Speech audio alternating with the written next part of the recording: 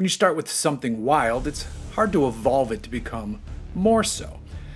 Bugatti has been working with its tried and true quad turbocharged W16 engine for decades now. What started off with the Veyron and its nearly 900 horsepower engine eventually evolved into the Chiron. That mighty machine delivered almost 1,600 horsepower. But the Chiron is now done with, so Bugatti needs something even more mad. Meet the 1,800 horsepower Tourbillon.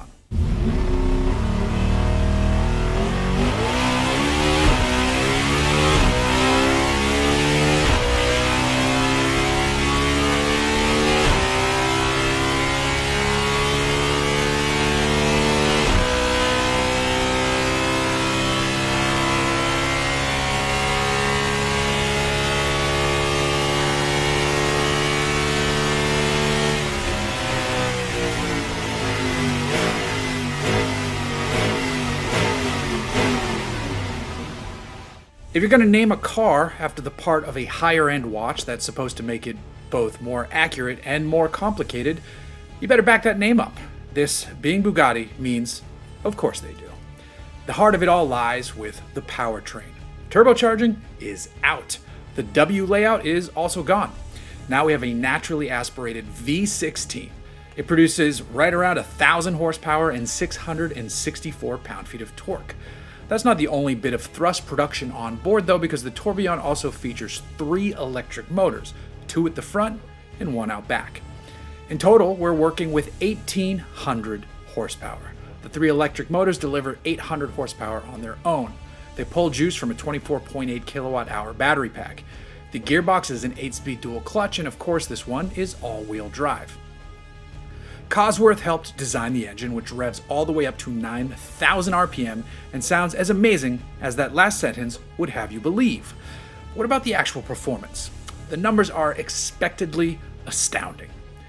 Bugatti says the Tourbillon will go from 0 to 62 miles per hour in just 2 seconds flat, and to 125 miles per hour from a standstill in under 5 seconds.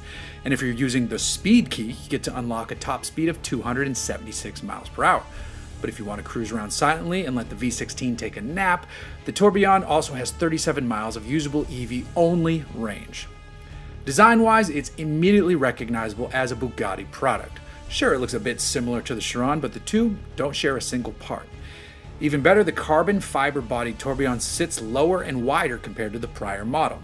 Yet, that horseshoe grille up front is a link across Bugatti models, while the rear lighting element brings the brand forward into the future, which I assume is possible as this car is also likely capable of time travel.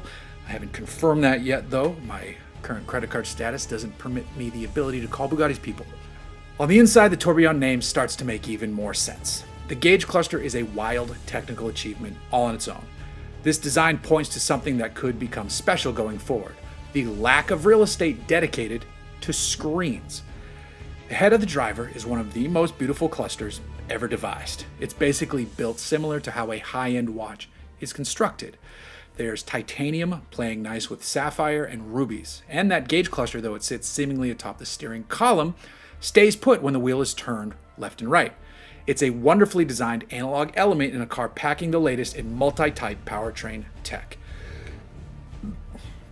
If you do desire some screen time, however, there is a small digital display that hides atop the center stack. It's for vehicle data and to connect your phone to the car. Also, it deploys when you put the car in reverse for the backup camera. The Tourbillon marks the second Model 2 arrive from the melding of minds between Bugatti and Rimac, and it's clearly a hell of a thing.